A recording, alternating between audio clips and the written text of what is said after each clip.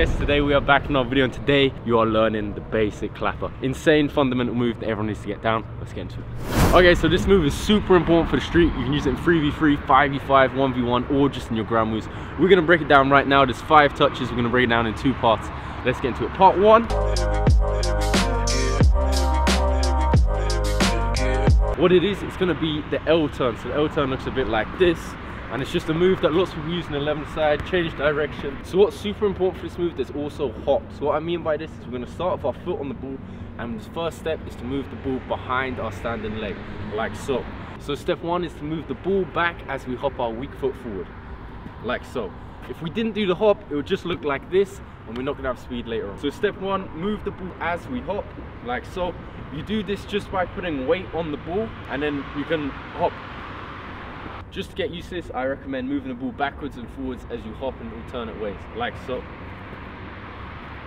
And now to complete the L turn, as we've moved the ball behind our standing leg, we're gonna turn, change the direction by flicking the end of our toe.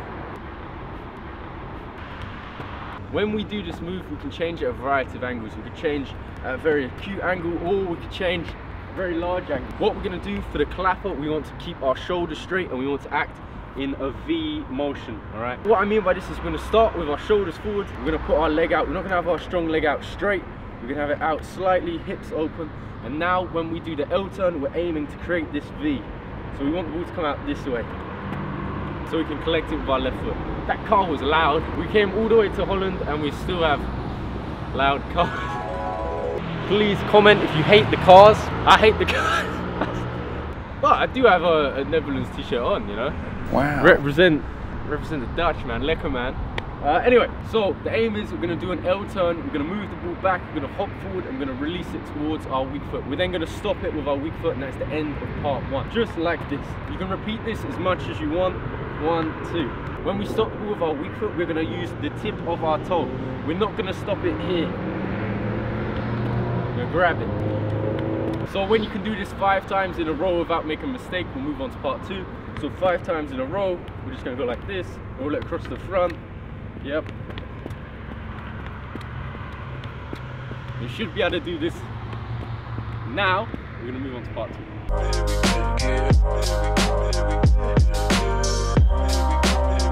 2. Okay, so part 2, we've done the L turn, we've now got the ball on our weak foot. This is kind of the retrieval stage. What we're going to do, we're going to switch back to our strong foot. We have just completed L turn at a V shape. Now we have to go back in the opposite direction to finish the V and get it back on our strong foot. What we're going to do, this is pretty confusing, so listen up. We're going to roll the ball slowly, backwards behind our legs. So what I mean by, we're going to roll it, we're going to put our feet together, we're then going to reclaim the ball with our right foot. Reclaimed, okay? Reclaimed, slowly, behind. Not this, not this. It's a pretty good move, but the wrong move. So what we want, we've got the ball here, we're going to roll it, feet together. Grab, other angle, here, roll, grab, yeah? And I'm looking at it. I see people do these 3 common mistakes. Either they roll the ball between their legs and it just kind of doesn't work out because it's not, you know, it's not a, it has to go, you know, it has to go behind your leg to do the clapper properly. Or I see people, as they're doing it, they're not looking at the ball. So they're kind of like doing it at weird angles and they can't quite see it.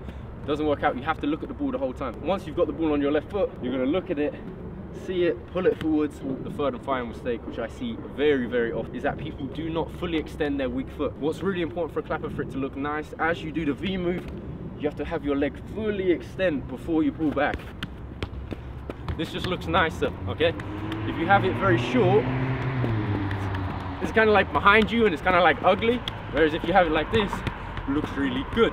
So we're still on part 2. When the ball coming behind us, slowly coming behind us at the V angle, we put our feet together. What's going to take a lot of practice is making sure you get this angle right. Lots of the time when I was practicing, I'd roll it, hit my foot. I'd roll it, too far behind. So just make sure that when you roll it, you get it so it just comes behind. This will take practice. So then we have to reclaim the ball, as I mentioned. So to reclaim the ball, we have to wait until the time is right. Now is when it's just past our weak foot. Now we're going to pull the ball forwards and hop backwards.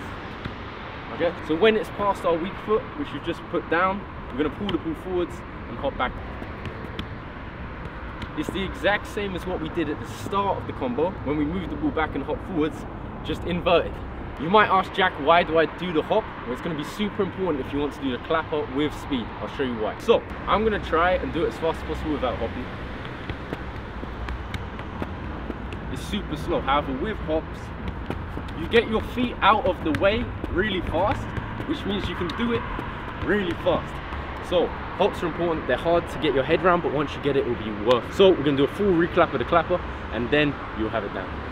Okay, so a full recap, this is it all together. Touch 1 here with the hop, touch 2 across, touch 3, roll back, touch 4 forwards, 5, stop the ball, and another hop. So there's 2 hops, 1 is at the start and 1 is at the end, and the 5 touches as explained. First 2 of the L turn, 3rd is with the roll back, 4th reclaim, 5, that stop. Next step is to do it continuous. I feel like you get a skill down when you can do it 5 times in a row without fail.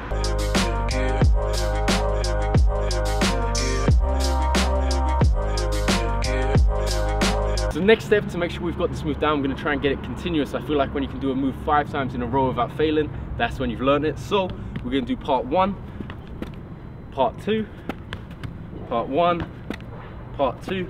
When you can do that 5 times in a row, then we're going to take out the stop between the 2 parts. So look a bit like this. Then we're going to try and do that 5 times. Okay. And then once we've done that 5 times, we're going to take out the pause on our strong foot, Van der Beek.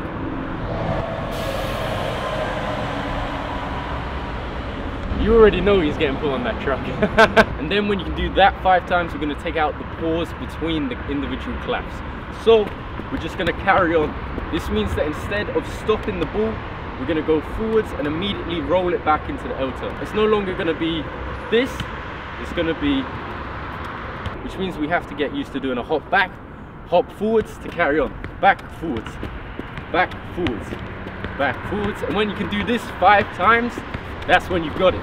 I've been doing this move for many, many years. Half the time you'll be able to do it without looking, and that's pretty damn cool as well. So if you get this down, I want to see you doing clapping with the right technique. It doesn't have to be fast, it just has to be with all the hops, full extension, the V angle, and if you can do it without looking, who knows, you might get shared on my page. Let's get it.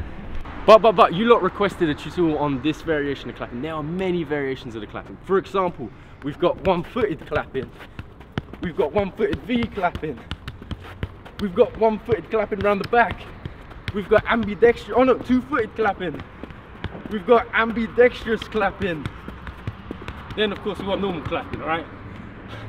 So if you want a tutorial on the other variations of clapping, comment which one you want and we'll get around to doing it. And make sure you've liked, commented, subscribed, hit the bell, all of that. If you learned something, you know how we do. Let's get it.